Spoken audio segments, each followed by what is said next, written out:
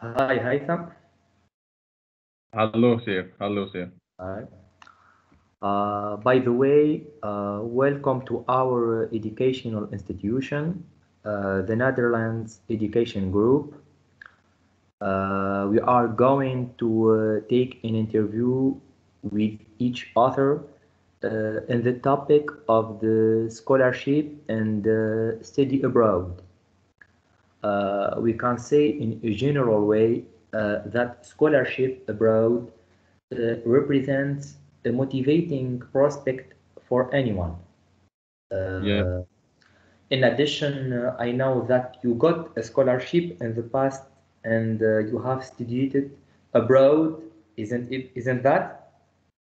yeah, that's right. In this regard, I'm going to ask you a bunch of questions in order to clarify this matter. Okay? Okay. Introduce yourself. First of all, my name is Houssem Ghazi. I'm from Egypt and I am 27 years old. I have graduated from the Faculty of Commerce, South Canada University, and I have a bachelor degree of commerce in accounting. So after my graduation, I joined a company here in Egypt and worked as a financial accountant for 3 years. Then I applied for a scholarship in Russia. After 2 days, after I sent them my email, they respond me and told me to send them some paper and some other documents. Sorry, Haitham. Okay, but I will ask you step by step. Okay, Okay, okay, okay. thank you. What you stated before applying for the scholarship. I mean your university degree. Yeah. Uh, I studied a bachelor degree of commerce in accounting.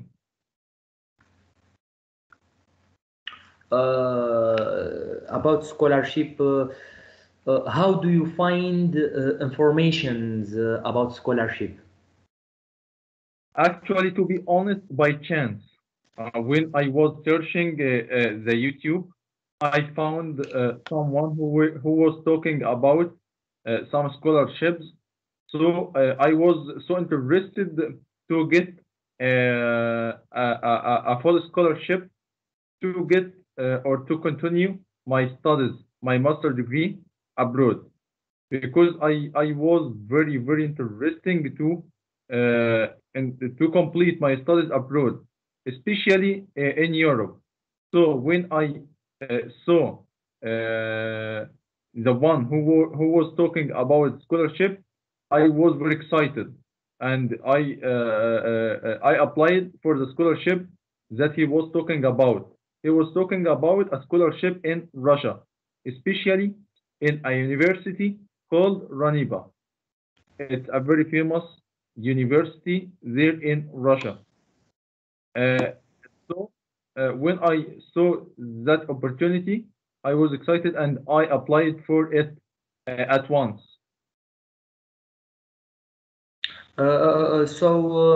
In general, what are the ways to search for informations in general? Uh, I think on surfing on the internet about scholarships. You can write scholarships in any country you want.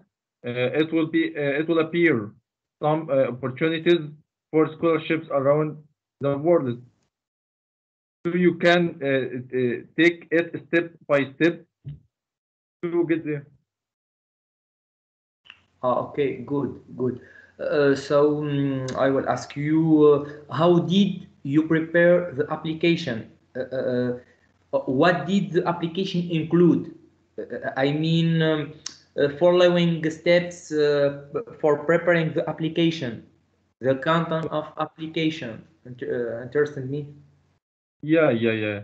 To be honest, it was some different from the normal because in normal there is a form you should complete it to apply for a scholarship. But especially this scholarship, that scholarship that I was applying for, as I said before, in Russia, in a university called Ranipa, it was by email.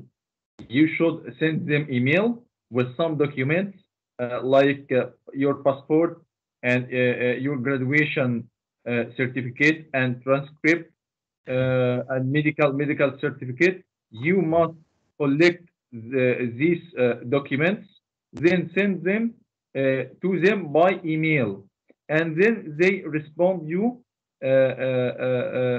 to give you their response about acceptance or refusing your offer. Okay. So it Mhm. was continuing by this way. Well, well. Uh, uh, um, how is your study going in a new country? I mean, what was difficult? What was easy? Do you understand me? Yeah, yeah. Actually, it was the first time I go abroad. I didn't go abroad before, so it was I faced some difficult, to be honest. The first thing I faced the weather. If you know, here in Egypt, I live in Egypt. The weather in Egypt is very good, very good.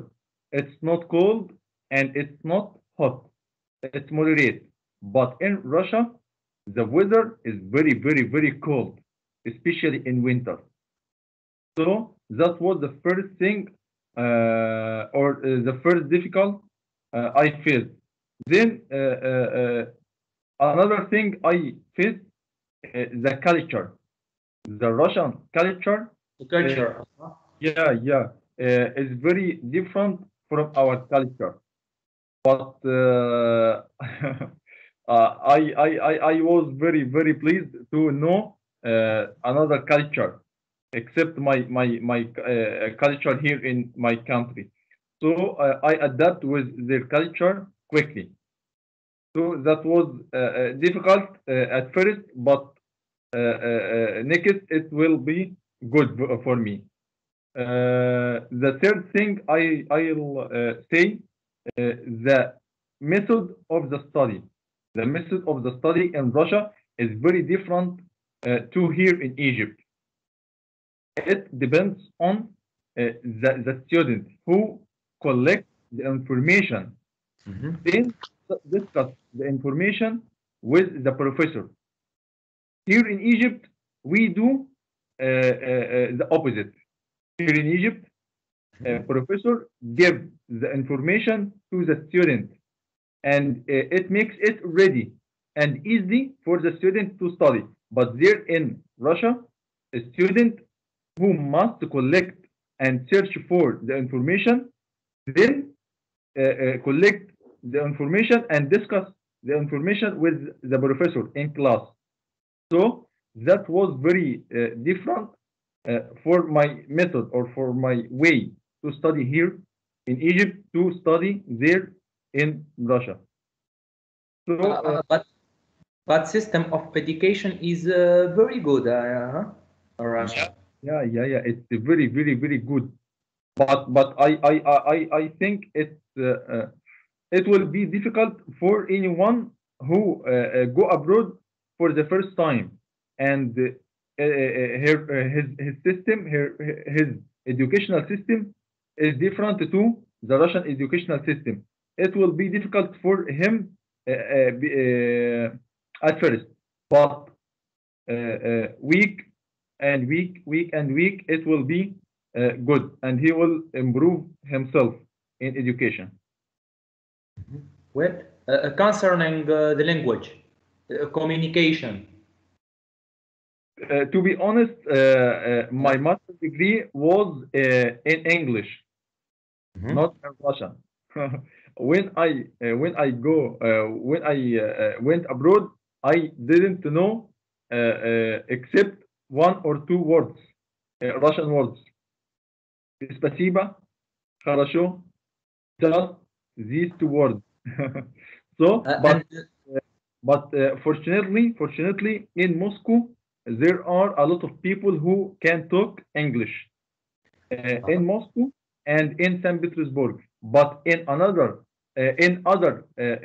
cities, it will be very, very, very difficult for you to talk in English with any Russian people because they only speak Russian, not speak in English. and in the university, you speak English fluently, Yeah, perfectly in the music. I speak. Sorry. I speak English. What? What about communication in the university with professors and so on?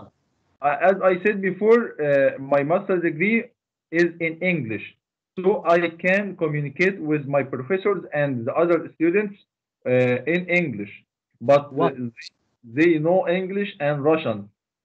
So when they speak Russian with each other, I couldn't understand anything. So that another difficult for me, another And for me, another bad feeling. and the professors, because you know you are Arab, me Arab,